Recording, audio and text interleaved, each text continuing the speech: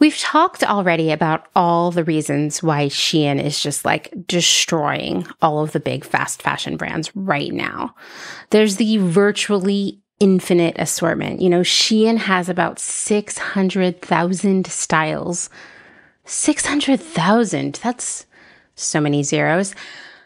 Is that many styles available for purchase on its site every single day?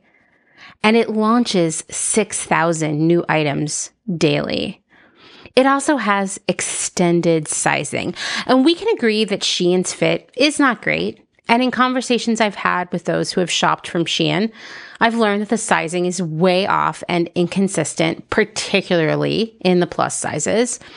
The reality is that everyone deserves better than Shein. And it makes me so angry that this is the best option for so many people because the rest of the clothing industry ignores them. Another thing that Shein has going for it is convenience. Okay, so 600,000 items to choose from, and I don't have to leave my couch to buy them. And they're super fast shipping. Remember all of those airplanes from last week's episode? I mean, you don't get much easier, more convenient than basically access to everything, or so it feels, without leaving your house. But the biggest advantage that Shein has over every regular old fast fashion retailer out there is price. And most conversations that are sort of like in defense of Shein always come back to the price, how it's more accessible than any other brand out there. And as I said in last week's episode, I've never bought anything from Shein. That's not a humble brag. I just haven't. But I've heard so much about the low prices. So I decided to look for myself, like just how low are Shein's prices that everybody is opting for them. And what I can see is like not really great product based on what I see at the thrift stores. Like if those prices are so low, like how low are they, right? Like how great of a deal is Shein? So I went to the website and immediately I was greeted by some banners offering me several different deals. It was automatically kind of like overwhelming. The first one said I could get free shipping and a 20% off coupon for my first order. Then there was another little like block of content that said if I used this coupon code, I could get 10% off of a $69 order, 15% off of a $109 order, or 20% off a $189 order. But I could also join the Shein Club and get 5% off more than 100,000 items.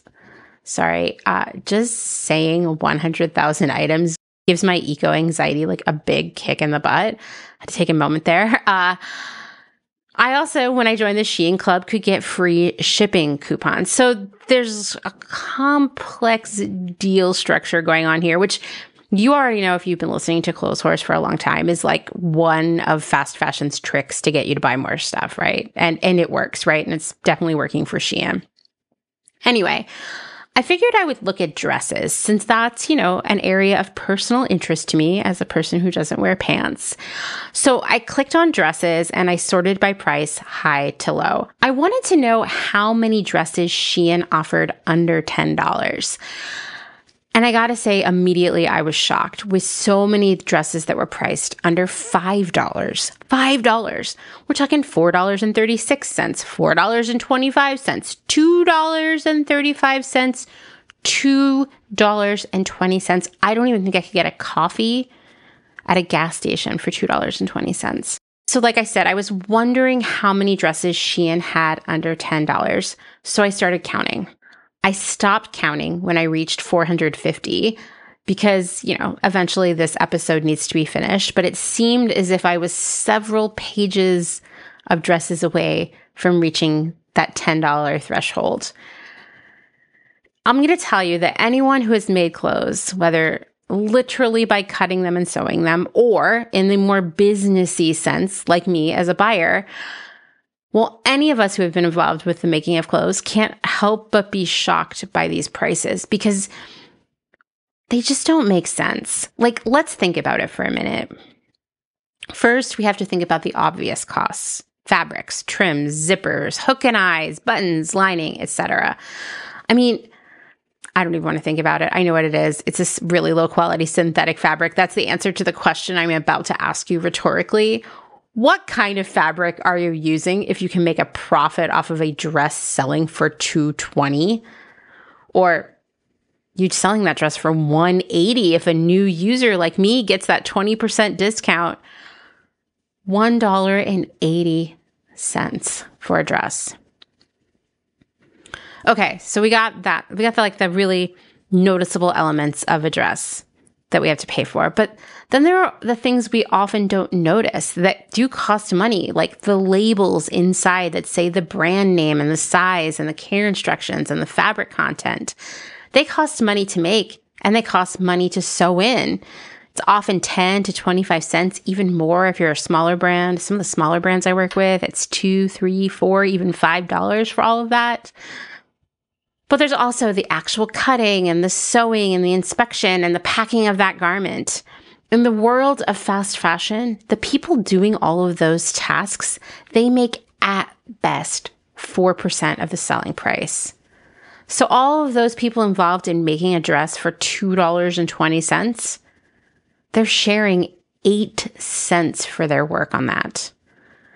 I don't want to go to hardcore clothes horse right out of the gate, but you know, we have a saying around here, and that saying is, it's cheap because someone didn't get paid.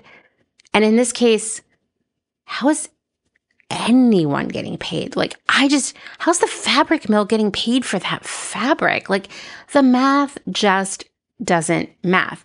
But there's even more involved in the cost of a garment normally. There are fit samples and design and production team salaries, duties, taxes, shipping, packaging, marketing costs, company overhead, on and on and on. And when we buy clothes from a regular fast fashion brand, we are paying for all of those things. None of this makes sense with a $58 dress from Urban Outfitters, and it certainly doesn't make sense with a $10 dress or one that costs $2.20. Shein prices are artificially low, unnaturally low, unethically low. I'm sure you're figuring that out by now. In last week's episode, we talked about how Shein has 2 major advantages working in its favor in comparison to the rest of the regular fast fashion brands. For one, it ships directly from the factory, so the company doesn't have the overhead expenses of warehouses, stores, and the staff that fills them. Number 2, it doesn't pay duties on the orders it ships into the United States, which makes it easy to charge super low prices that regular retailers cannot and can never offer. Remember this little nugget from last week? According to the companies themselves, Shein and Temu paid a grand total of $0 in import taxes in 2022.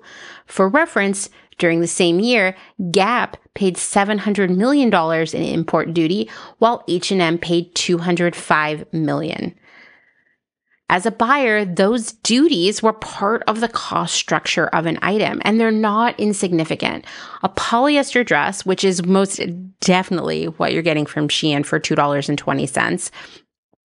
Well, polyester dress, if you're paying duties on what you're importing, which big retailers are, remember Shein is not, the polyester dress has a duty of 32% of its value. So let's say a dress costs $8 to make in China. And that's a pretty standard fast fashion price right there.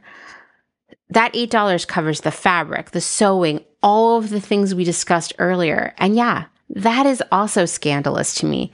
And that's $8, not $2.20. A retailer imports that $8 dress into the US, and that 32% duty will add another $2.56 to the cost of that dress, which the retailer will pass on to you as part of the retail price. Shein doesn't have to do that, so that's another reason it can offer prices that are unnaturally low. These are some major factors in Shein's unnaturally low prices, but it's more than that. It's stealing designs. It's avoiding legal repercussions. It's skipping things like product testing for safety. It's horrible working conditions in its factories. It's maybe even forced labor. We know, all of us, in our heart of hearts, even if we've never sewn a garment in our lives, that these prices don't make sense. Even if we don't know a thing about duties or garment workers or overseas shipping, these prices are too cheap to be true. But many of us compartmentalize it and make the purchase anyway. Or we tell ourselves, it's different over there, or it's cheaper because it's shipping from the factory. Maybe we don't tell ourselves anything at all because it's too difficult to let ourselves open that door in our minds. Because we live in a society that tells us we need a lot of new clothes. Not that we want a lot of new clothes, that we need a lot of new clothes. That society tells us that we have to dress a certain way to be successful, whether that's socially, professionally, or even romantically. We live in a world that tells us every day that something or many things about us is a problem area that can be remedied or disguised by this shirt or those jeans. We're told that we need to look young and not poor, thin, on trend, and sexy, but not too sexy. And the only way to achieve that is by buying more and more stuff. Of course, we're going to try not to question a $2.20 dress because we need to survive, right? So, I really struggle with anxiety now as an adult, but also as a child. I can't remember a time when I wasn't feeling at least a little sick with anxiety. Even now as I'm recording this, my stomach is churning about something random. I've definitely gotten better at managing it, but it still is something I deal with every day. Even clothes horse, while a nice distraction from my daily fretting, is also a source of a lot of anxiety for me. I mean, have you been on social media lately? It's brutal. As a kid, when I didn't know that this worrying and fear, that it had a name, I also knew it wasn't worth discussing with anyone. It was my job to figure out how to deal with it. I mean, we were not a family that leaned into mental health care, I can tell you that. I have this very specific memory of just laying in my bedroom. I was about 7, I want to say. Back then, we lived in this trailer out in the country. It was part of a trailer park. And I had my favorite bedroom of my childhood. I often wasn't involved in decorating choices, including decorating choices for my own bedroom. And my mom was not a huge fan of my ideal pastel lifestyle. But somehow for this room, I'd been allowed to pick out the wallpaper at this sort of scratch and dent liquidation outlet for home stuff. My mom was totally trying to steer me toward a beige geometric pattern. Of course she was. My mom loved beige. Every room was a different shade of beige. Our furniture was a shade of beige. There was just beige to be found everywhere in our house. I'm pretty sure my mom wore beige eyeshadow. And I was laughing to myself a couple days ago because I read an article about how millennials have really settled into gray being the color that they use to decorate and buy furniture in and just in generally lean into. And I was like, wow, maybe beige was the gray of boomers. I don't know, but I just thought it was interesting because beige was a recurring theme in our home. Even our towels were beige. So here we are at this liquidation warehouse outlet place. My mom's trying to get me to get some beige wallpaper. And I'm digging around in this pile. It's like a bin. And I see this gleaming white roll of wallpaper. It was like the clouds separated and a little beam of light from heaven shone on it. White roll with a pastel rainbow pattern. Are you sure? My mom asked. You'll hate that when you're a teenager. And spoiler, I'll just say I would not have hated that as a print as a teenager, but I might have been embarrassed because it wouldn't reflect my 70s grungy aesthetic of that time. But I probably would have still kind of secretly loved it and maybe just covered it with posters and just occasionally peeled away the Breeders or Nirvana just to have a glimpse of it and feel happy about it because I loved that wallpaper. Maybe I knew by then that I would always love pastel rainbows because I, in fact, still love pastel rainbows. Or perhaps I already understood that we would never stay anywhere for very long. So we certainly wouldn't be there in that trailer with me sleeping in that room by the time I was a teenager. I mean, seriously, by then, at age 7, I'd already gone to 4 schools and lived in probably like a dozen homes. I was trying to remember them all today, and they were running together. Lots of apartments, a couple trailers. There was a brief time we were living with my grandma. We were all over the place. So yeah, that wallpaper, its time in my life may have been fleeting, but it brought me a kind of joy and peace. Like, this was my room. Finally, a room that was really mine. When I was worrying too much, I would sit on the floor and just stare at the rainbows and zone out, and it made me feel calmer. It stopped the anxiety spiral. But one night, this memory that I'm sharing with you, it was one of those annoying summer nights where you have to go to bed because bedtime is at 8:30, but I don't know if you're familiar with this phenomenon. It's still light outside. It's so unfair. To make matters worse, you can hear other kids outside having fun. So it's like already kind of an upsetting time. You're definitely not going to fall asleep because it's not dark in your room. So I'm laying there thinking, kind of semi-faking being asleep in case my mom looks in. I was thinking about a boy I knew from school, or rather, I knew his sister from school. He had leukemia, so we had been doing all kinds of bake sales and walkathons to raise money for his treatment. After all, this is the US, where an illness will bankrupt your family. It felt like he had been sick since I was in kindergarten, and now it was the summer between 2nd and 3rd grades, and it just seemed like he would always be sick, but he would still be around. He was my brother's age, and, they would end up graduating together. But that didn't happen because he died that summer.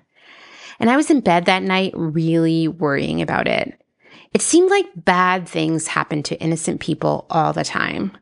I watched the nightly news with my grandpa, so I knew about wars and bombs on airplanes and hijackings and tornadoes, earthquakes, and so many other nightmares.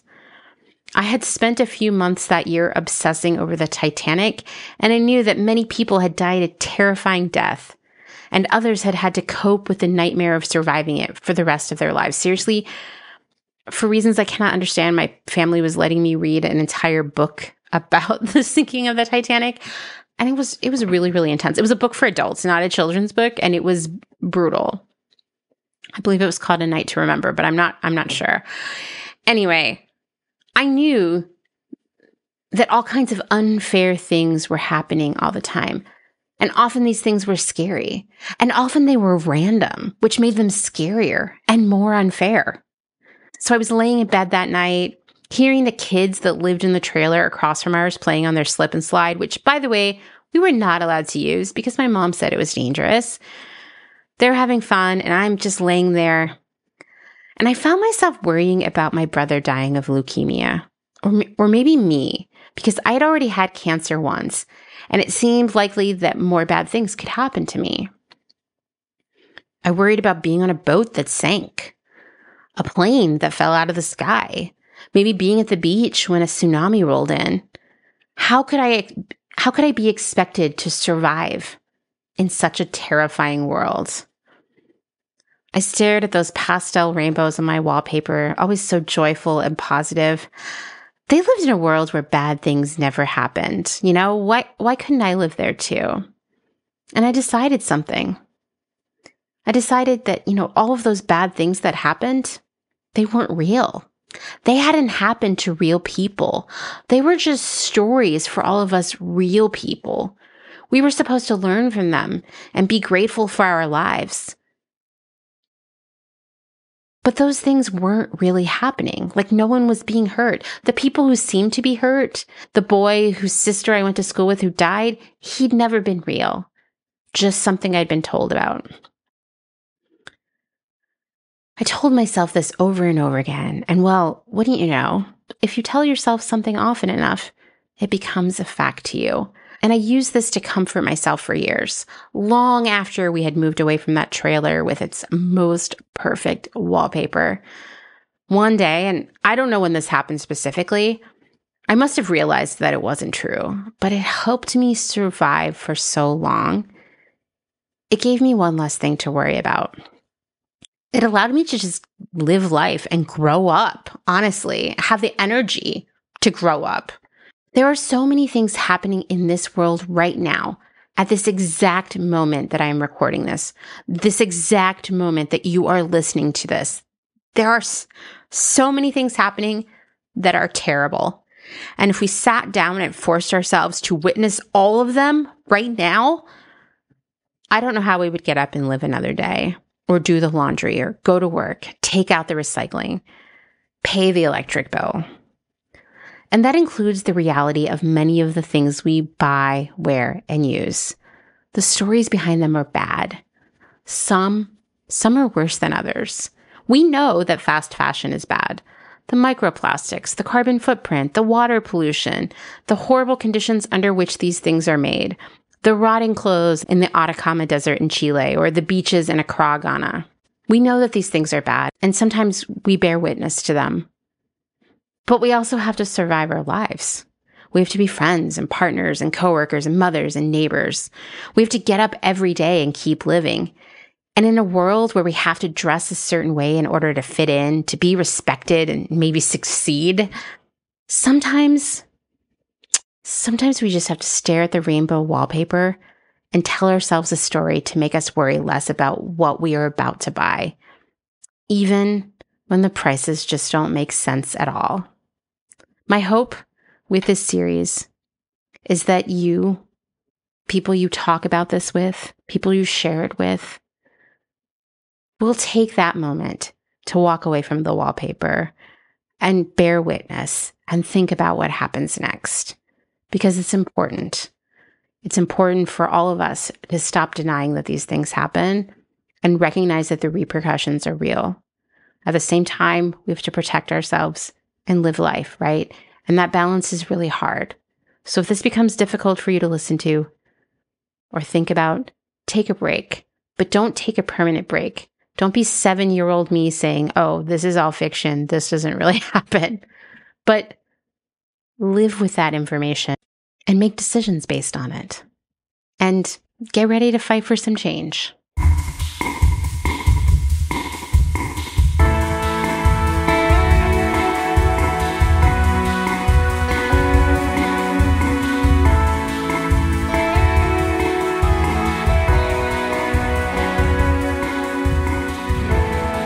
Welcome to Clothes Horse, the podcast that is still talking about Shein. I'm your host, Amanda, and this is episode 205, part 2 in a short series I'm calling the SHEIN-sodes, because yes, I am a cheese ball.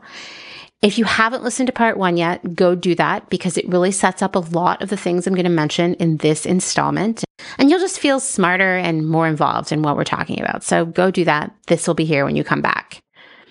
In this episode, we're going to continue to explore just how Shein can charge those unnaturally, unethically low prices, and how its success could have a very bad halo effect on just about everything we buy, along with our wages and jobs, no matter where we work or what we do.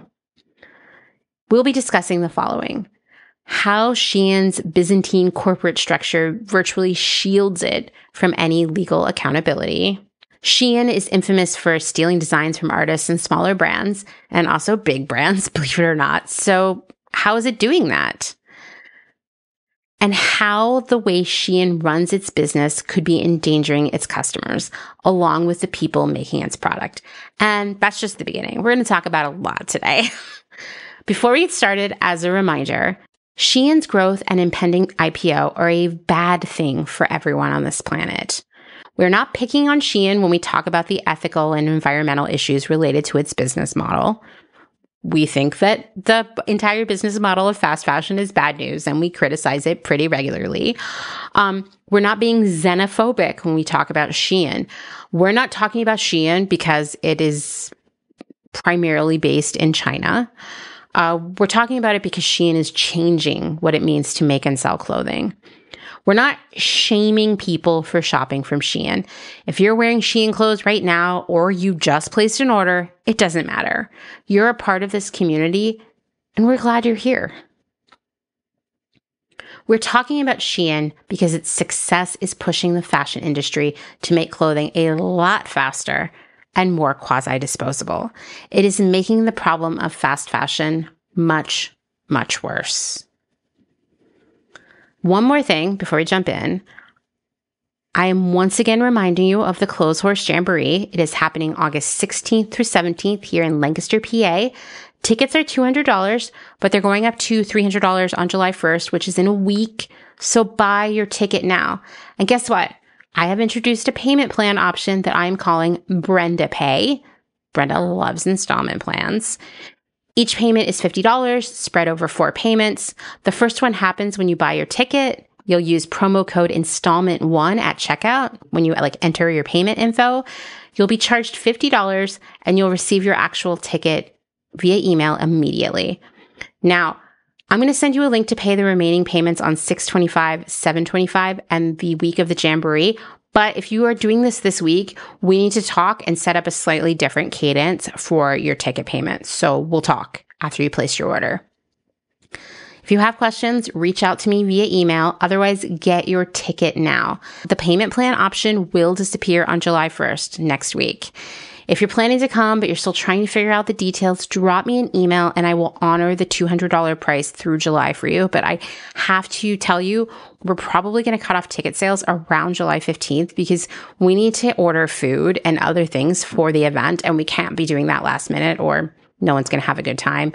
And we're probably going to have less options. So please reach out if you were planning to buy a ticket.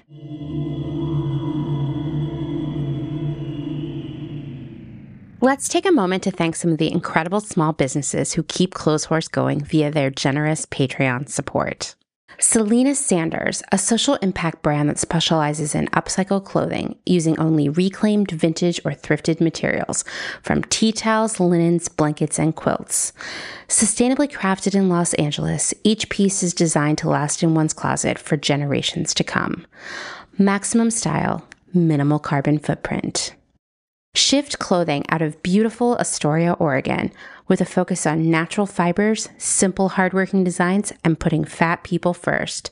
Discover more at shiftwheeler.com. Late to the Party, creating one-of-a-kind statement clothing from vintage, salvaged, and thrifted textiles. They hope to tap into the dreamy memories we all hold. Floral curtains, a childhood dress, the wallpaper in your best friend's rec room, all while creating modern, sustainable garments that you'll love wearing and have for years to come. Late to the Party is passionate about celebrating and preserving textiles, the memories they hold, and the stories they have yet to tell. Check them out on Instagram at Late to the Party People. Vino Vintage, based just outside of LA. We love the hunt of shopping secondhand because you never know what you might find. Catch us at flea markets around Southern California by following us on Instagram at vino.vintage so you don't miss our next event. Dylan Page is an online clothing and lifestyle brand based out of St. Louis, Missouri. Our products are chosen with intention for the conscious community. Everything we carry is animal-friendly, ethically made, sustainably sourced, and cruelty-free. Dylan Page is for those who never stop questioning where something comes from. We know that personal experience dictates what's sustainable for you, and we are here to help guide and support you to make choices that fit your needs. Check us out at dylanpage.com and find us on Instagram at dylanpagelifeandstyle. Salt Hats, purveyors of truly sustainable hats, hand-blocked, sewn, and embellished in Detroit, Michigan. Find us on Instagram at Salt Hats.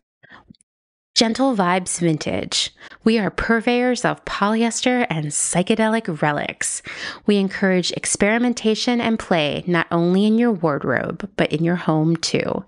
We have thousands of killer vintage pieces ready for their next adventure. See them all on Instagram at Gentle Vibes Vintage. Thumbprint is Detroit's only fair trade marketplace located in the historic Eastern Market. Our small business specializes in products handmade by empowered women in South Africa, making a living wage, creating things they love like hand-painted candles and ceramics.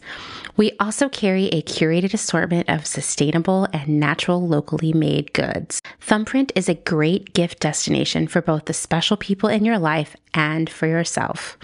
Browse our online store at thumbprintdetroit.com and find us on Instagram at thumbprintdetroit. Vagabond Vintage DTLV is a vintage clothing, accessories, and decor reselling business based in downtown Las Vegas, Nevada. Not only do we sell in Las Vegas, but we're also located throughout resale markets in San Francisco, as well as at a curated boutique called Lux and Ivy, located in Indianapolis, Indiana. Jessica, the founder and owner of Vagabond Vintage DTLV, recently opened the first IRL location located in the Arts District of downtown Las Vegas on August 5th. The shop has a strong emphasis on 60s and 70s garments, single-stitch tees, and dreamy loungewear. Follow them on Instagram at Vagabond Vintage DTLV and keep an eye out for their website coming fall of 2022.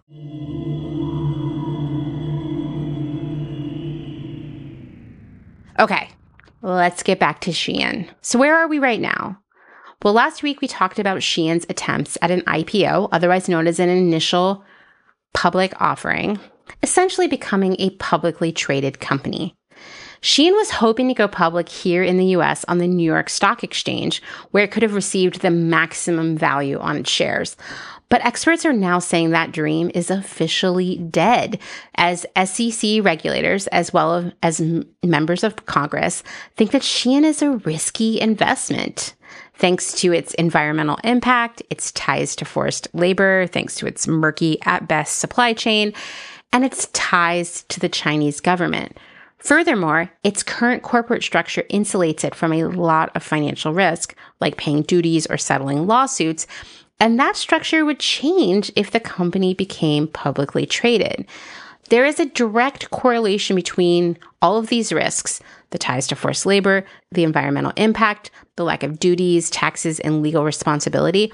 All of those things are directly connected to Shein's unnaturally low prices. Should the company become publicly traded, those prices will likely have to change, which makes investment even riskier because customers may decide to shop elsewhere. Shein has shifted gears and it's now trying to file its IPO in London. And it might happen because word on the street, I don't know, perhaps Wall Street, is that London is pretty desperate for the influx of money that a Shein IPO could bring in. It's also a much smaller market than the New York Stock Exchange. So this is sort of Shein settling for less money in its IPO. It wants that IPO because then it will receive a massive influx of cash that will allow it to just take huge leaps forward in terms of growth.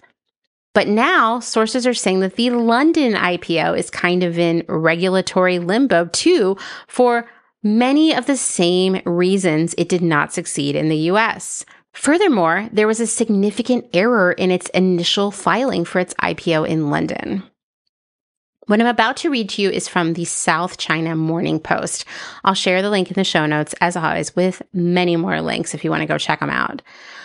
The company's local entity, Shein Distribution UK, breached the law by failing to list a human as its, quote, person with significant control, PSC, in its filings to Company House, the National Corporate Registrar. The Guardian reported this in March. A month later, Shein changed its filing to say that it believes there is no registrable person or registrable, that's what the word is. It's really impossible to pronounce, registrable relevant legal entity in relation to the company. Okay, what the heck does all that mean? Well, a PSC, or a person of significant control, is someone who owns or controls a company. In the case of Shein, one would expect it to be the company's now billionaire founder, Chris Zhu. A PSC either holds more than 25% of the shares in the company, or more than 25% of the voting rights in the company, or has the right to appoint or remove the majority of the company's board, or has the right to exercise significant control over a business. And in fact, many PSCs would have most of these as part of their running of this company. Once again, one would expect this to be the founder of Shein, but then again, the structure of Shein's business is, well, it's really complicated. We'll get to that in a few. But for people who were auditing this paperwork, something just felt off. Like, why wouldn't there be a person of significant control at the helm of Shein? Like, that's pretty weird. Especially because this company is so large, it's privately owned, its founder is still involved and seems to be still pulling all the strings. Wouldn't he be the person of significant control, the PSC? Well, if this was a mistake on the filing, and it was like a genuine mistake, that's also a bit surprising for a company valued at more than $60 billion. Like, they have the resources to hire someone detail-oriented to do that paperwork correctly. So this is making investors feel a bit weird. This is making regulators feel a bit weird. It's hard to know what will happen next, but private investors of the company who invested money in anticipation of making it all back times a lot more when the IPO happens are now getting nervous and they're asking for their money back. So this is a bad situation for Shein.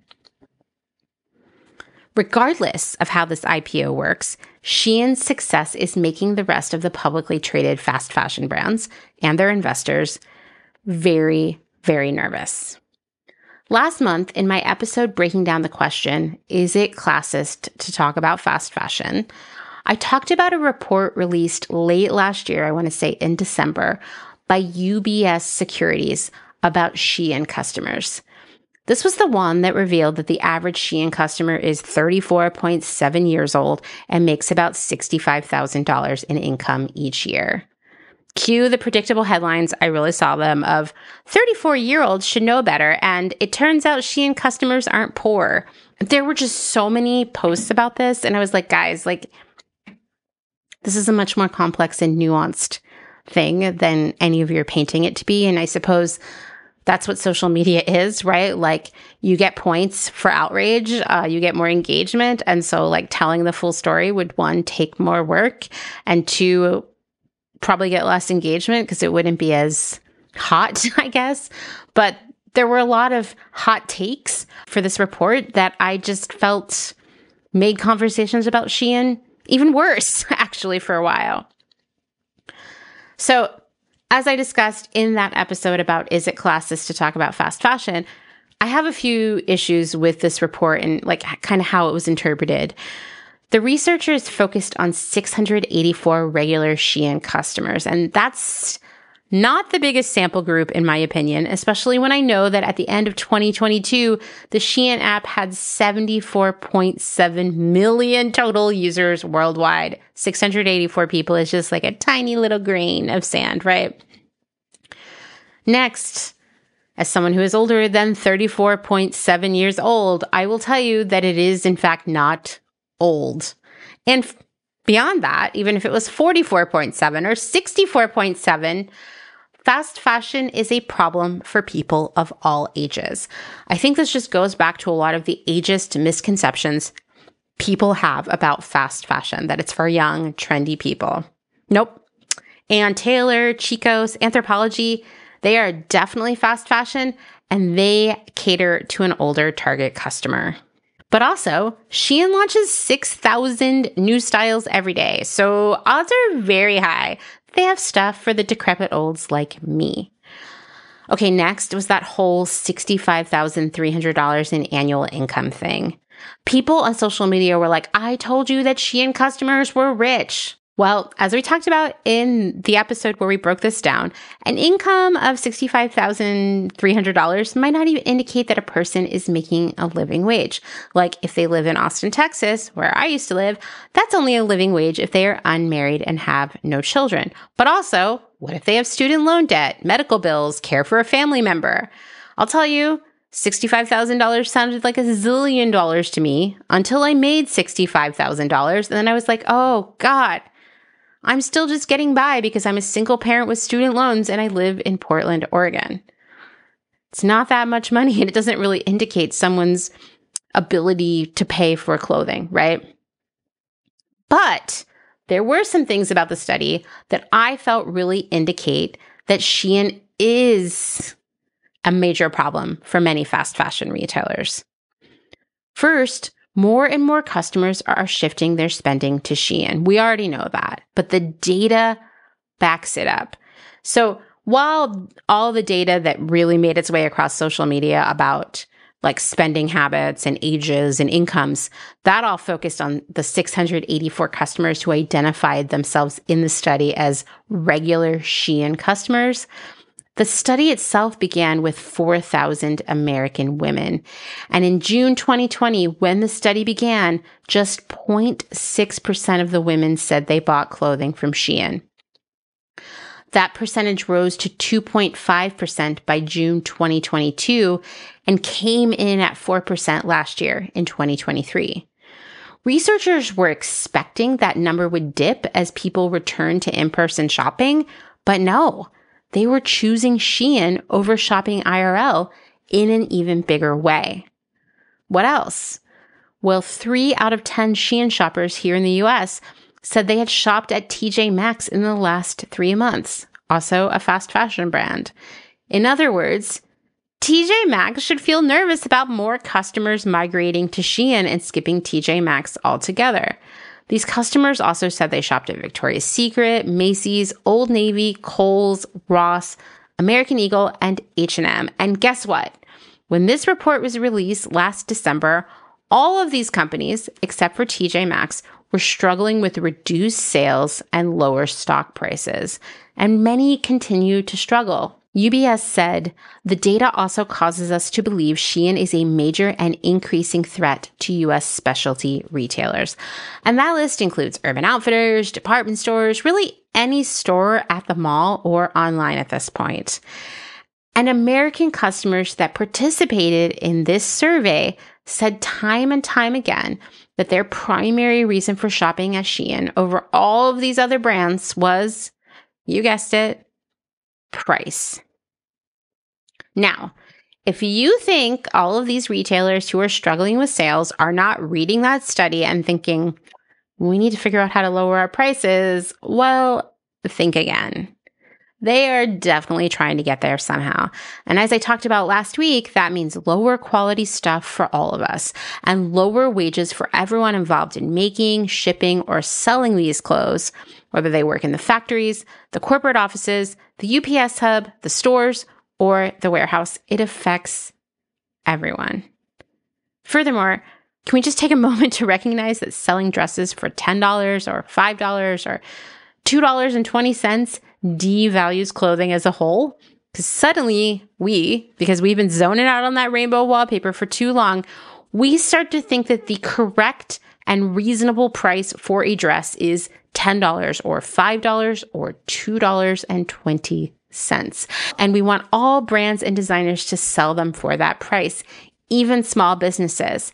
And if a brand new dress is $2.20 or $5 or $10, well, then a secondhand one needs to be like $1. So we also think secondhand resellers and thrift stores are price gouging us too. And because these clothes are so cheap, we expect to wear them for a brief period of time, only to be replaced again soon. One thing that was interesting about that UBS report was that Shein customers were spending about $100 a month on clothing, which at first I was like, that's not really that much clothing. Like that could be, if you're buying nicer stuff, maybe 2 things a month. That's 24 things in a year. To me, that's not egregious, right?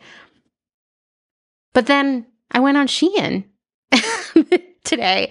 And my thoughts started to change on that. Like, based on the kind of prices I was seeing, that can mean 10 dresses each month or 20 dresses each month, or God forbid, roughly 50 dresses each month, kind of like depending on the prices.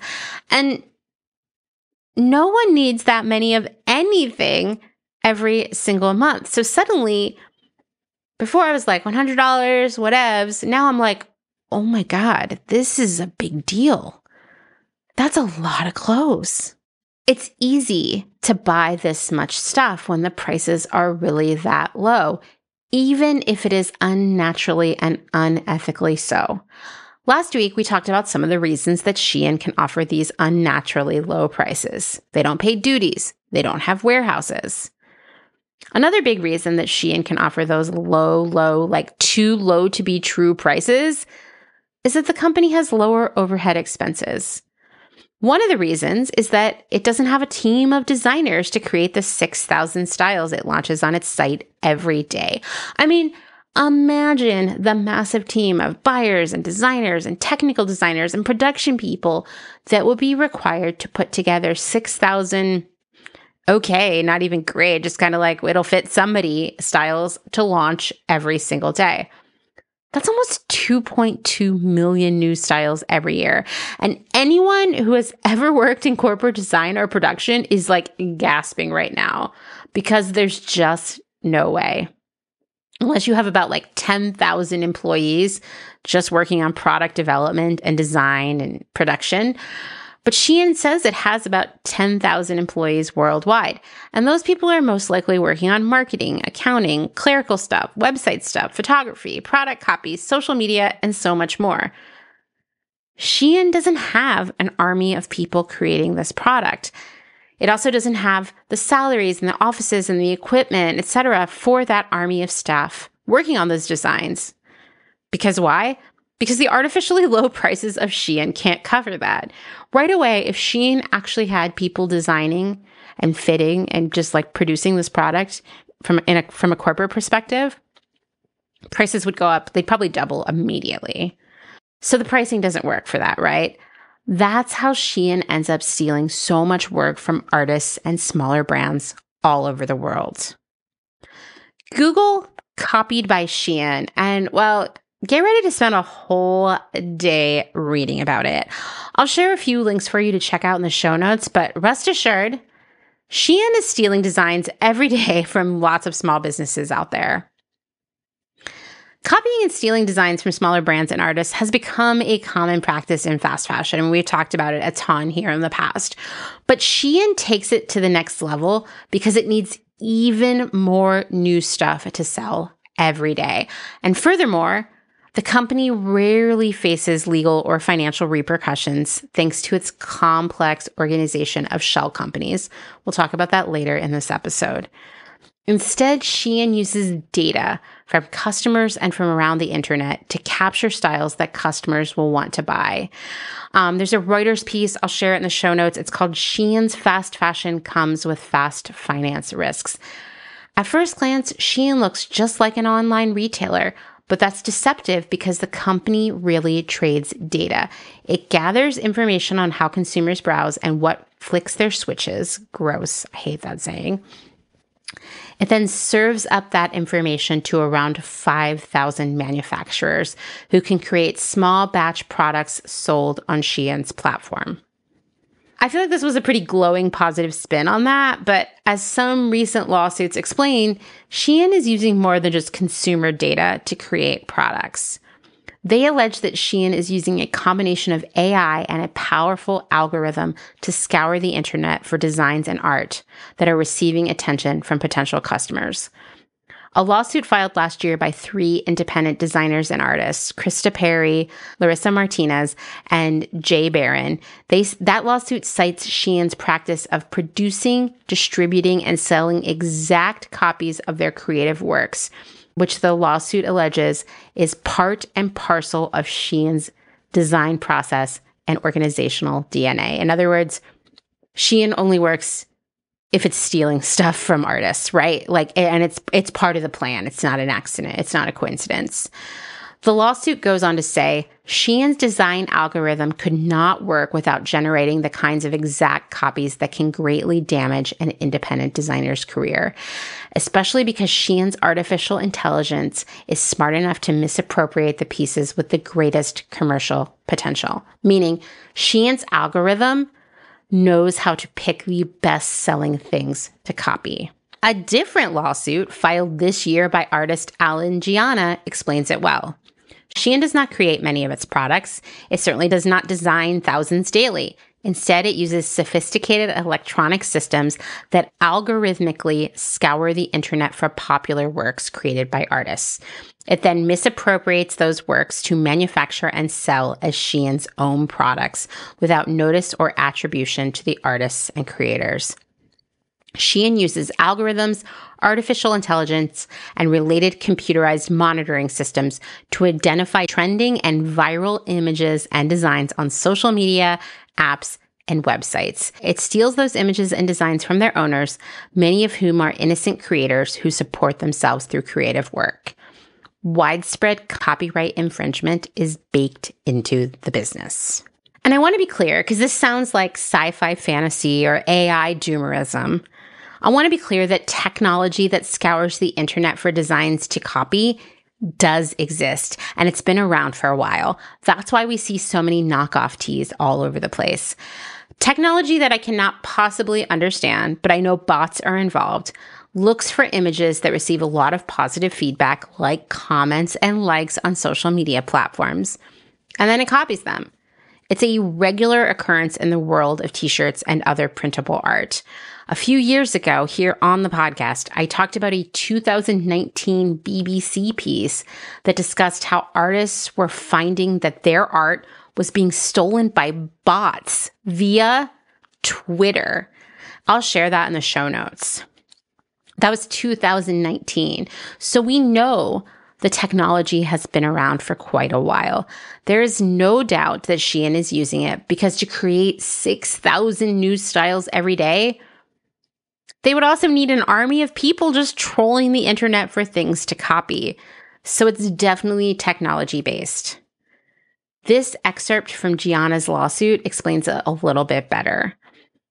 After scraping data from non-Shein sources to identify relevant trends, Shein purportedly uses its algorithms to identify products for Shein suppliers to manufacture.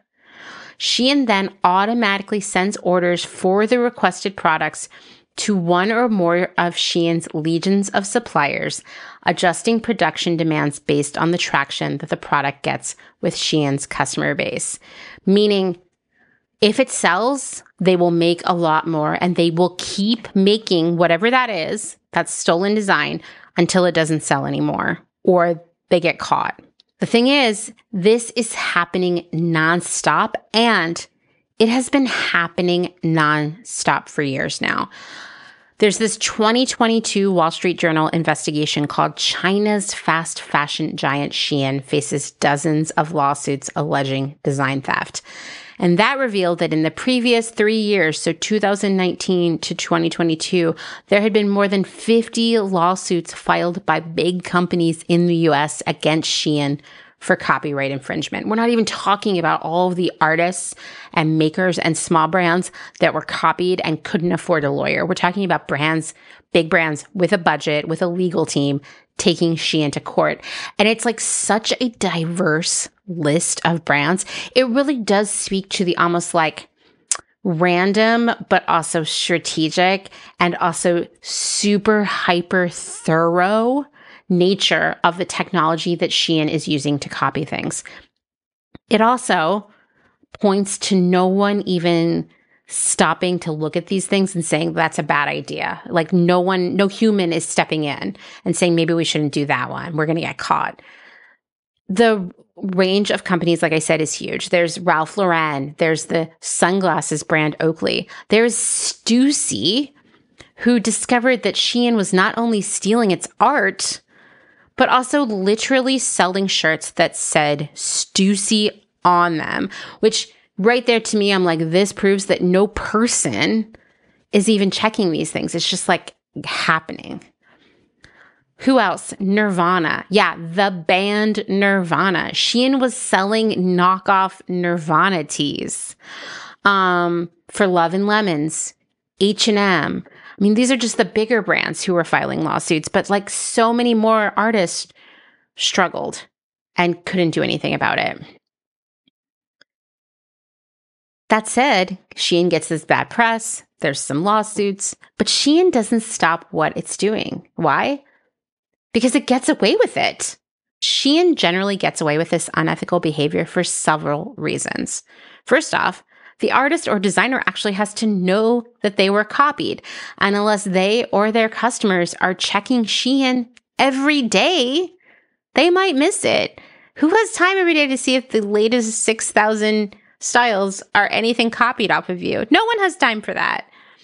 And Shein's Byzantine corporate structure makes it difficult to take legal action. I promise we're getting to that. Furthermore, Shein usually only orders about 200 units of a new item.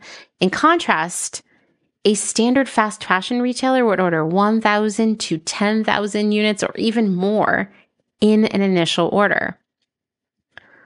Well, why does Shein order so little? We're talking about this like mega billion-dollar company. Why would they only order 200 units?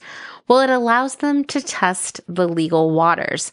If an artist or designer or brand discovers the stolen design, Shein can settle cheaply and fast with little financial loss. I read one article where a woman was talking about how her art had been copied on a t-shirt. She reached out to Shein. They were like, okay, we're going to pull the t-shirt. We only made $40 in profit off of it. Here's your $40. So for Shein, the risk is minimal. But now this artist, well, now people might think that she stole the art from Shein. Furthermore, this small quantity allows Shein to claim it was like a blip in the system. Often Shein will say that a third-party partner was responsible for the mistake, which allows them to avoid accountability from both the designer and its customer base. And that woman who was paid $40, they were like, oh, sorry, we just bought that on the market, in the clothing market. We didn't know, like it was their fault. Well, Shein doesn't buy clothes that way. So that was just a lie. But beyond all of that, it's really fucking hard and expensive to win a lawsuit like this, especially if you're a small business. And it's even harder to fight Shein. Designers and artists are generally unable to do very much about Shein's intellectual property theft. Like, if the designer can afford a lawyer, and that is such a big if, they might be able to negotiate a settlement. They might get $40. But more often than not, nothing really happens other than Shein pulling the item off the website. Furthermore, if there's no pushback from the creator of the design and customers like the product, Shein will order many more units. When customers buy copies and knockoffs, they're actually signaling Shein to continue copying. And I want you to remember that. That's how Shein and any other retailer works. They don't even care if the internet's mad at them. If the sales keep happening, they will continue to make more. And that's a problem because often when an idea or design or art enters the knockoff cycle via Shein, it's just the first step of a long, uncontrollable chain of copies that move through progressively less reputable brands, ultimately living on Amazon or AliExpress for years. I've seen it happen so many times over the past few years. This robs the original creator of ownership and often decreases the value of their original work. This can end the business completely or force them to find a different direction. I just want to get down to brass tacks for a minute here. Copying artists and designers and smaller brands is an incredibly unethical act that is often overlooked or excused by customers who are happy to find a deal. But I want to be clear. Shein isn't doing you a favor by creating a cheap knockoff of something you like. They're just profiting from unethical behavior. And one thing I never cease to be amazed by that really, really makes me sad, honestly, it definitely sends me to an anxiety spiral, is one, people's willingness to be totally chill with dupes of stuff, And two, and this is even more upsetting, and sometimes makes me lose my faith in humanity, how many people show up to say it's the artist's or designer or brand's fault in the first place for being copied, maybe because they charge too much, as if there is anything logical about Shein's pricing. No small brand could ever charge what Shein's charging because definitely making that item costs more than Shein is charging for the knockoff, okay? Earlier this year, one of you sent me a post from a business called Marie A Creates. She makes all kinds of cute vintage-inspired graphic stuff. And she discovered that some of her art and product had been directly copied by a company making stuff using the Cupcakes and Cashmere brand name. And it was for sale at TJ Maxx, and I think other people saw it at Marshall's. Cupcakes and Cashmere is an influencer. I can't remember her name right now, but she's been around for a long time. We did some work with her at ModCloth. My guess here is that she was not involved with creating this product at all, but probably licenses out her name to someone who makes this stuff for TJ Maxx. What shocked me most about this wasn't the copying itself or how the influencer behind Cupcakes and Cashmere didn't take accountability. It was how many people in the comments were blaming her, the artist, Ashley, for getting copied in the first place. They said it was her fault for not copywriting her work. By the way, from a legal perspective, graphic art like that is protected legally as long as she has a demonstrable trail of evidence showing that she created it. She probably can't afford to get that stuff copyrighted. And furthermore, as far as I know, she never saw a lawyer and went after TJ Maxx or Cupcakes and Cashmere because no small brand can afford that, okay? This is how brands get away with it. Furthermore, people were saying that like she should be flattered, that she should be glad for the attention, or maybe she was doing this for the attention. There were a lot of people showing up to say like, so what if someone copies your work? Maybe come with something more original. I mean, people were being really horrible, and it made me so sad and angry and frustrated. And yeah, there was a day or two where I was like, man, sometimes I just feel like so hopeless because who is there stepping up to protect TJ Maxx? You know, like we're talking about a real person here whose business supports her children. And we're here saying like, it's your fault.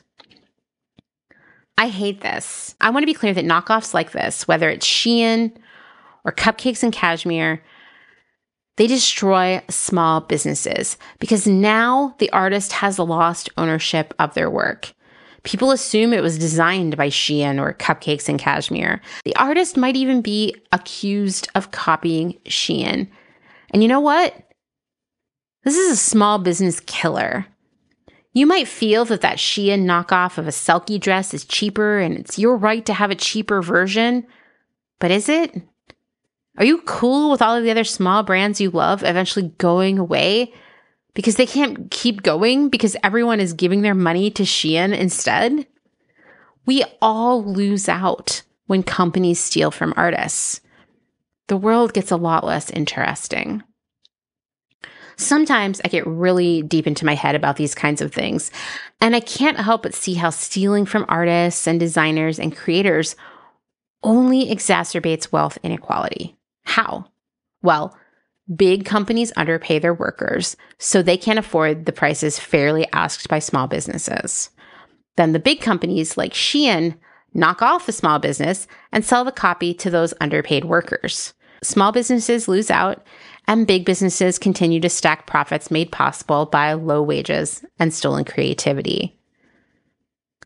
Eventually, these small businesses close up shop and maybe they go work in an Amazon warehouse or for one of these companies. You know, I always say that I'm going to side-eye everyone when all of the creative people, including myself, have to go work at the Amazon warehouse because AI took all of our jobs. I'm going to feel the same way when all of the makers and designers and artists are working alongside me at Amazon because Shein stole their designs and everyone went and bought them and drove them out of business. Like, protecting artists and designers is a matter of economic justice. The good news is like there are things you can do to help and they're not actually hard at all. First off, don't buy the copy. The main reason Shein and other fast fashion brands continue to dupe designs and arts from smaller brands is because people continue to buy them. Just don't buy it. That's the easiest part, right? Let the small business know that you saw the copy, and screenshots are a great idea. Like I said, especially if we're talking about Shein here, who has time to go look to see if their art was stolen by Shein? Be loud about it. Post in your stories, comment on posts from the big brand, tell anyone who will listen. Tweet, email, and DM the big brand doing the copying. Encourage others to do the same. And support that small brand. That doesn't have to mean buying anything if you can't afford it. Share their content, recommend them to others, and leave product reviews.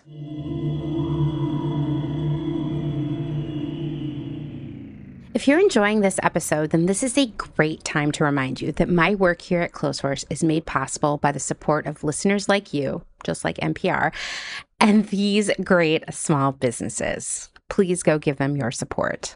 Blank Cass, or Blanket Coats by Cass, is focused on restoring, renewing, and reviving the history held within vintage and heirloom textiles. By embodying the love, craft, and energy that is original to each vintage textile as I transfer it into a new garment, I hope we can reteach ourselves to care for and mend what we have and make it last.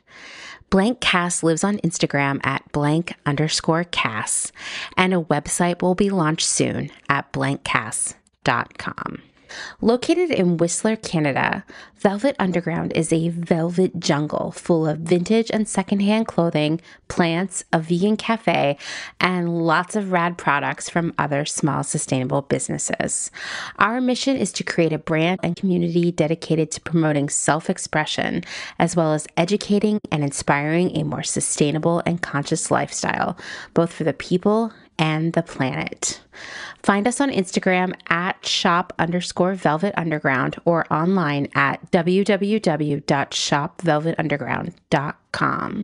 St. Evens is a New York City-based vintage shop that is dedicated to bringing you those special pieces you'll reach for again and again. More than just a store, St. Evens is dedicated to sharing the stories and history behind the garments. 10% of all sales are donated to a different charitable organization each month. New vintage is released every Thursday at wearstevens.com with previews of new pieces and more brought to you on Instagram at wear_st.evens. That's Wear St. Evens. Country Feedback is a mom and pop record shop in Tarboro, North Carolina. They specialize in used rock, country, and soul and offer affordable vintage clothing and housewares. Do you have used records you want to sell? Country Feedback wants to buy them. Find us on Instagram at Country Feedback Vintage and Vinyl, or head down east and visit our brick and mortar. All are welcome at this inclusive and family-friendly record shop in the country. Republica Unicornia Yarns, handmade yarn and notions for the color obsessed, made with love and some swearing in fabulous Atlanta, Georgia by head yarn wench Kathleen. Get ready for rainbows with a side of giving a damn. Republica Unicornia is all about making your own magic using small batch, responsibly sourced, hand-dyed yarns and thoughtfully made notions. Slow fashion all the way down and discover the joy of creating your very own beautiful hand-knit, crocheted, or woven pieces. Find us on Instagram at Republica_Unicornia_yarns and at www.republicaunicornia.com. Picnic Wear, a slow fashion brand ethically made by hand from vintage and dead stock materials, most notably vintage towels. Founder Danny has worked in the industry as a fashion designer for over 10 years, but started Picnic Wear in response to her dissatisfaction with the industry's shortcomings. Picnic Wear recently moved to rural North Carolina, where all their sewing and accessories are now designed and cut, but the majority of their sewing is done by skilled garment workers in New York City. Their customers take comfort in knowing that all their sewists are paid well above New York City minimum wage. Picnic Wear offers minimal waste and maximum authenticity. Future vintage over future garbage. Cute Little Ruin is an online shop dedicated to providing quality vintage and secondhand clothing, vinyl, and home items in a wide range of styles and price points. If it's ethical and legal, we try to find a home for it. Vintage style with progressive values. Find us on Instagram at Cute Little Ruin. Is there a little bit of Italy in your soul? Are you an enthusiast of pre-loved decor and accessories? Bring vintage Italian style and history into your space with the pewter thimble. We source useful and beautiful things and mend them where needed. We also find gorgeous illustrations and make them print-worthy. Tarot cards, tea towels, and hand-picked treasures available to you from the comfort of your own home. Responsibly sourced from across Rome, lovingly renewed by fairly paid artists and artisans, with something for every budget. Discover more at thepewterthimble.com. Deco Denim is a startup based out of San Francisco, and it sells clothing and accessories that are sustainable, gender fluid, size inclusive, and high quality, made to last for years to come. Deco Denim is trying to change the way you think about buying clothes. Founder Sarah Mattis wants to empower people to ask important questions like, where was this made? Was this garment made ethically? Is this fabric made of plastic? Can this garment be upcycled? And if not, can it be recycled? Sign up at decodenim.com to receive $20 off your first purchase. They promise not to spam you and send out no more than 3 emails a month, with 2 of them surrounding education or a personal note from the founder. Again, that's decodenim.com.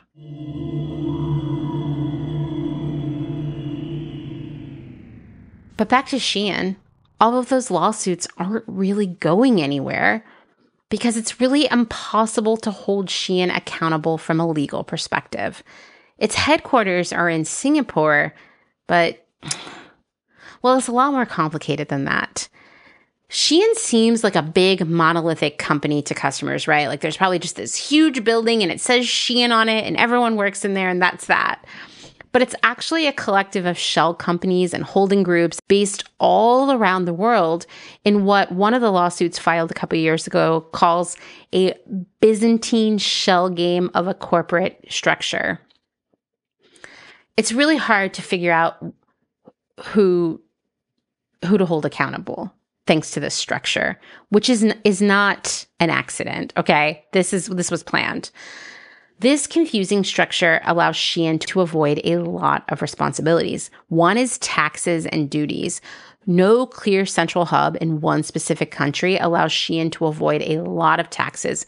And yes, that saves them a lot of money. One more reason that it is able to offer these unnaturally low prices. The structure also allows Shein to skirt issues of labor safety and wage theft. If it's unclear who is responsible for a factory or product, government agencies cannot hold anyone accountable or force change. And often, between any Shein facility and actual Shein, there are many shell companies and organizations in between, so it's really hard to trace it back to Shein.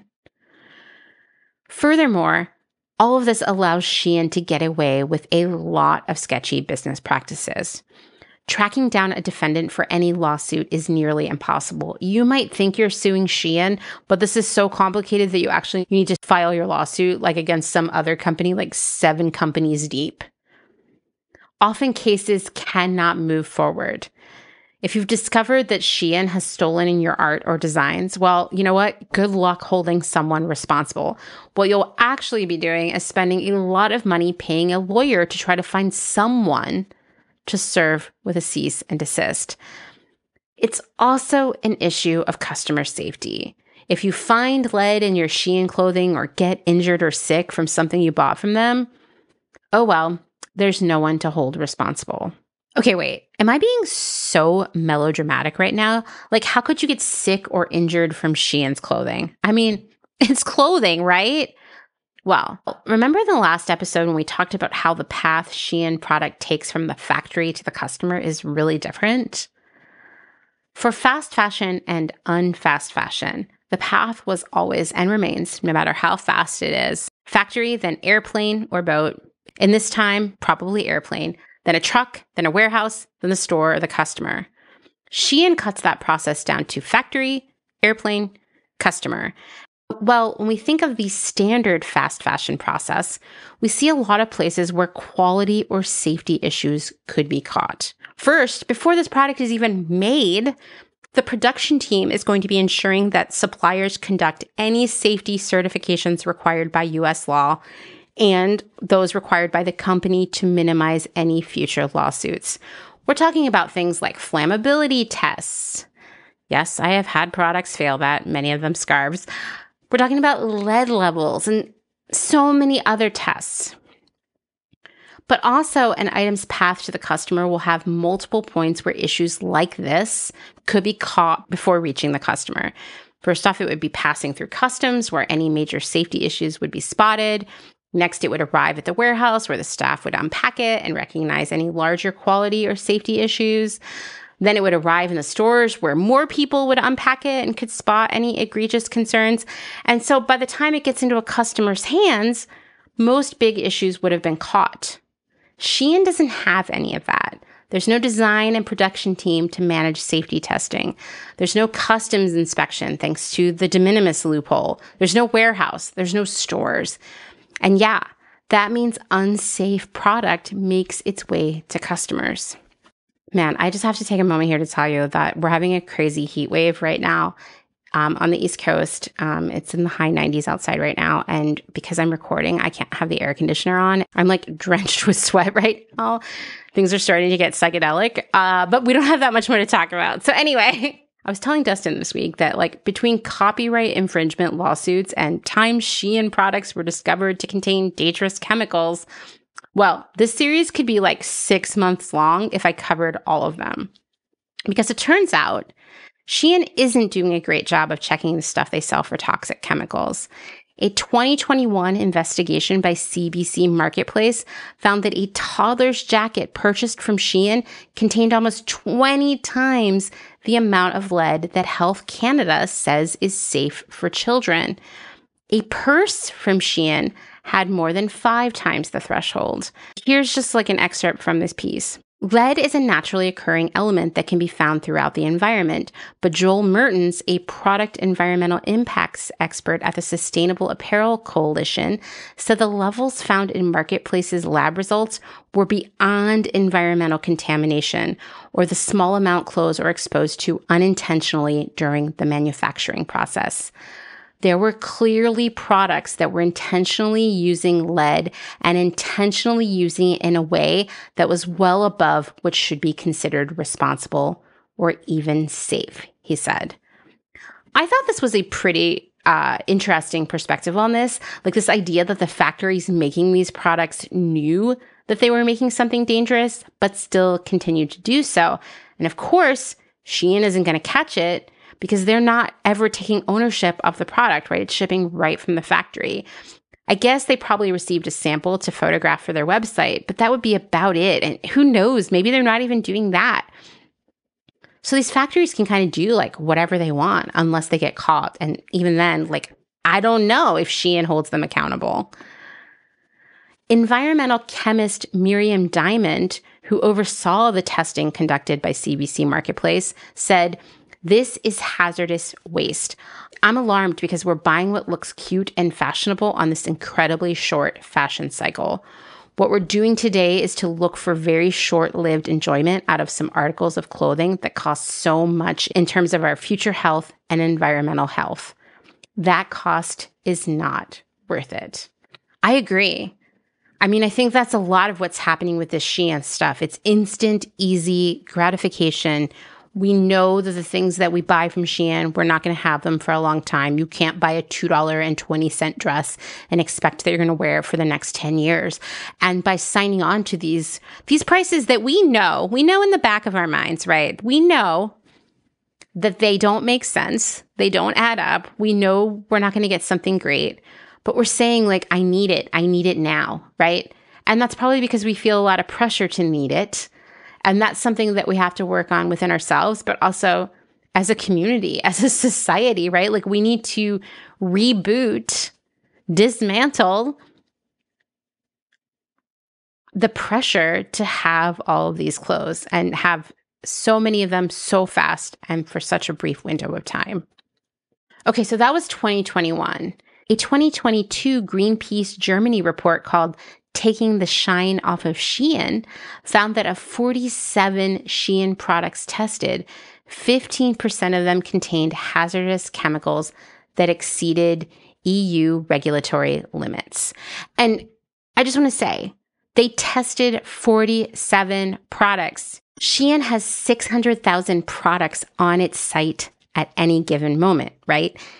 If we extrapolated that in this Greenpeace Germany investigation, where 15% of the products tested contained hazardous chemicals, if we assumed that then 15% of all the products sold by Shein contained hazardous chemicals, and that's not perfect science here, but if we just explored that idea, that would mean that right now on its website, Shein has 90,000 items for sale that contain hazardous chemicals that would exceed EU regulatory limits.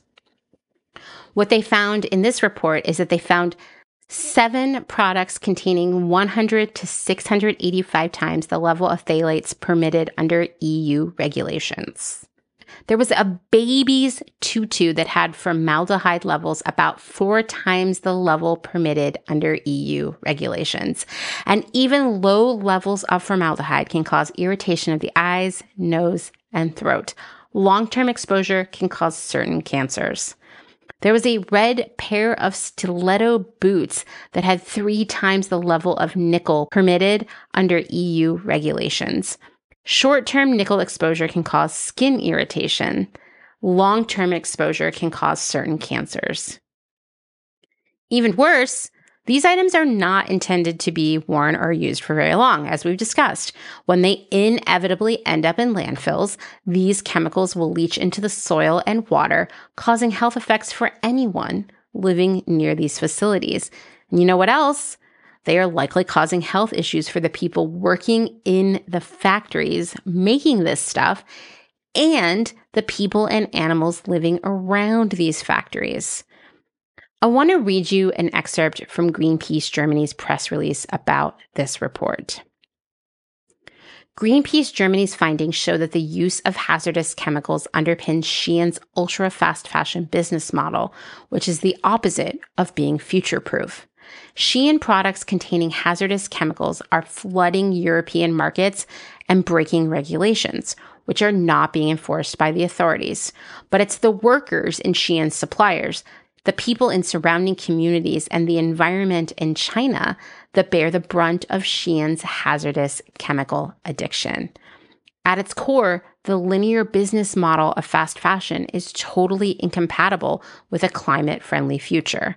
But the emergence of ultra-fast fashion is further accelerating the climate and environmental catastrophe and must be stopped in its tracks through binding legislation. Alternatives to buying new must become the norm. And that last sentence is key. I hate that so many of us live in a binary of Shein or nothing, or at least that's how it feels in these online conversations about Shein. Ultimately, we all deserve so much better than Shein, and we won't get anything better until we stop buying this stuff. That doesn't mean we walk around naked. It means that we buy less new stuff in the first place. We make our clothes last via care and repair. And we shop secondhand first whenever possible. I got last week's episode started by talking about how short-sighted the CEOs of all of these fast fashion brands are, because rather than thinking about the long-term longevity of their brands, which would mean making them more sustainable and ethical and making higher quality product, they are instead thinking only about the short term and profits and loss right now. And so they're trying to chase Shein, right, in terms of pricing and product offering and all of that. I will also say that Shein is being very short-sighted because you can only sell so many clothes to people, and you can only sell so many clothes to people that you have gradually killed with your stuff, right? Like, surely the founder of Shein has a family. maybe not children of his own, or maybe, but knows other children and knows people whose children will have children and their children will have children. And here's the thing. There's not going to be a good place left for all of them to live if Shein continues to grow and operate this way. And that is just like the peak of short-sightedness. But I would also like us to think about how maybe short-sighted we are sometimes by continuing to buy this stuff. That doesn't mean you're a bad person if you do. Once again, I understand that for many people, Shein really is the best option right now. Unfortunately, it's a terrible option. So if you need things, like literally need them, not just want them, and you can only get them from Shein, then get them. But don't buy a ton of it. Don't buy a haul. Don't buy 10 or 20 or 50 dresses from Shein in a month. Buy what you need, and that's it. And I think this idea that there's just this binary that it's either Shein or nothing, and we're all mad about it, and we're fighting about it on the internet, it's because we're all dancing around the real thing that needs to happen here, which is that we all need to buy less new stuff. And that's not exciting or as fun as it sounds on the surface level. But I will say there's a lot of fun to be having by making our clothes last, right? By wearing things we love, by shopping secondhand, and so much more. We gotta distance ourselves from this, like, it's either Shein or nothing at all vibe that just seems to permeate the internet when we have conversations about Shein. Okay. I've shown you examples of Shein products being dangerous in 2021 and 2022. Let's jump forward to this year, just a few weeks ago. Authorities in Seoul, South Korea have been conducting weekly testing and inspection of Shein products for toxic chemicals and other health and safety issues. They choose a few items each week at random. Recently, a test of 8 products, 8 out of the 600,000 on the site, so just a little tiny drop right there, that test revealed that one pair of shoes contained 428 times the permitted level of phthalates, the highest observed so far for the Seoul inspections, and 3 bags had amounts as high as 153 times the limit. Phthalates, by the way, are hormone disruptors linked to heart disease, fertility issues, and some types of cancer. So far, authorities in Seoul have tested 93 products, and they found that almost half of them contain toxic substances, including children's watches and coloring pencils. And so then if we said, okay, Seoul's testing experience is representative of the total Shein product assortment, and Seoul has found that half had toxic levels of chemicals. Okay, does that mean then that half of Shein's 600,000 products on their site right now, aka 300,000, they have toxic levels of chemicals? I don't know. But all these numbers seem tiny until you think about the scale of the Shein business model. And you got to remember that Shein launches those 6,000 new products every day, and only a tiny percentage are being tested and inspected by governments, news outlets, and organizations. We have to think about how many are being missed. So what happens if your Shein item gives you a rash or makes you sick? Who protects you? Well, if governments find toxic chemicals in a Shein product, there's not very much they can do other than seize those specific products. It is very difficult to hold Shein legally responsible because they have no clear central business hub, as we discussed. If you get sick or injured from a Shein item, you won't have much luck with a lawsuit or getting them to cover your medical bills. If an item from a regular fast fashion brand, like say Zara, made you sick, you could sue them or even be part of a class action lawsuit. As I mentioned earlier, in my experience working as a buyer in fast fashion, we only use materials that have been tested for flammability and high levels of toxic chemicals due to both government regulations and fear of being sued. Yeah, sometimes the fear of being sued is enough to get companies to make stuff that won't kill you. Funny how that works. And beyond that, if workers in the factories making this stuff for Shein get sick or injured, remember, they're being exposed to these chemicals in a bigger way, They don't have a lot of legal recourse either because Shein's corporate structure makes it difficult for any governing body to hold them accountable. So here's a summary of what we've talked about this week, because we're coming down the home stretch. Soon I'm going to get to turn the air conditioning on again. I'm probably going to have to change clothes. That's how sweaty I am. Okay, Shein's prices are unnaturally low. If they do become a publicly traded company, that will probably change because they're getting away with a lot of stuff that is very illegal and unethical because of their weird company structure. It's hard to hold them accountable, whether they steal your art or make you sick. But every other brand out there is going to continue to try to compete with Shein on pricing. The spoiler is that they can't. So they will be making even crappier clothes, squeezing factories on pricing, and underpaying and overworking everyone involved with making, shipping, and selling those clothes to us. Furthermore, these low prices are creating an environmental and economic disaster as we cycle through clothes faster and faster, and people are paid less and less to make them. And Shein is obliterating small businesses around the world by stealing their art and undercutting them on price. I've said it before and I'll say it again. All of us, no matter where we live, what we wear, or what we do for a living, we are already experiencing the repercussions of fast fashion. There's the microplastics in the water, in the soil, in the food supply. There's water scarcity, the impact of carbon emissions, the suppression of wages, and like I always say, the emotionally corrosive nature of a steady stream of low-quality, poor-fitting clothing. Seriously, it makes us feel bad mentally.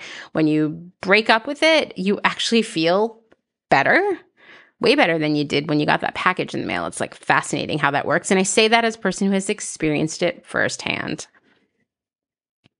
All of this, it will get worse as Shein becomes the standard for making and selling clothing. So we have to talk about Shein often to everyone we know because this is really happening. We can't pretend things are different over there or it doesn't really matter or my impact isn't as big as Amazon's or the government will fix it or anything else like that. We have to talk about it. And I know that this is not easy because there's a lot of scary information competing for attention with low prices and infinite selection and Shein haul posts on every platform. But we can do it. It doesn't have to be judgy or blamey. It just needs to be honest. So get your friends to listen to these episodes or tell them what you've learned. We might think that everyone knows about Shein, but as I've learned while working on the Fashion Act, many people outside our bubble, they have no idea. So let's talk to them about Shein. Thanks for listening to another episode of Clothes Horse. Written, researched, hosted, all the things, including so much sweat, by me, Amanda Lee McCarty. I received an email this week asking me hey, listen, I can't support Clothes Horse financially. Is there a place I could listen to Clothes Horse where you're going to get paid for the streams? And I'm going to tell you right now, there is not. Whether you listen to this on Spotify or Apple or some other listening place, whatever that's called, I don't get paid for it. No, most podcasters do not, unless they allow those services to put their own ads into the episode, which I don't feel good about. I know that it can generate thousands of dollars in revenue every month for podcasters, but it doesn't feel right to me, and you have no control over what shows up. And imagine if you're listening to Clothes Horse and you get an ad for Shein. That'd be really messed up, right? So what can you do if you cannot support Clothes Horse financially? Well, you can leave a rating. You can leave a review. You can subscribe. These things help. You can tell your friends. You can share my content on social media. You can recommend me to do a speaking thing for your library or your local environmental group or what have you. These are all ways that you can help me. And you don't have to spend a dime to do any of them, and they're all really valuable. If you do want to support my work financially, you can learn more at patreon.com/clotheshorsepodcast, or you can buy me a Ko-fi, which you can put in any amount you want. You can give me $3, you can give me $20. It's a one-time thing. You can find that in the show notes at my website, clotheshorsepodcast.com, or in the link tree on my profile on Instagram. Ooh, it's really hot. Okay, thank you again for listening. And of course, thank you to Dustin Travis White for our music and our audio support. And I will be back next week. Bye.